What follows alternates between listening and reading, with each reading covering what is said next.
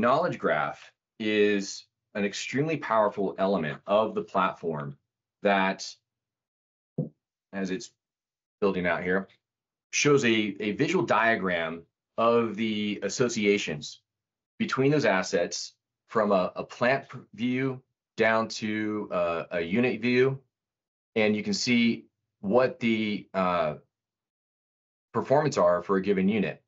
And you can drill down and you can see more about all the associated assets and even see the tag information and the pump information for each one.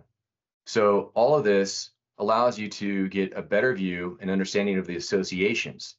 And that can be from your hierarchy, the instrumentation, the similarities. You can even model in what is the energy transfer from and workflows from one asset to another, and even the mass transfer. So all these semantic relationship between nodes, you can see visually within the knowledge graph. And we have the ability to drill in and say, for example, look at the asset and its health score. And there's a new feature that we have coming out that allows you to do even collaboration within the knowledge graph itself.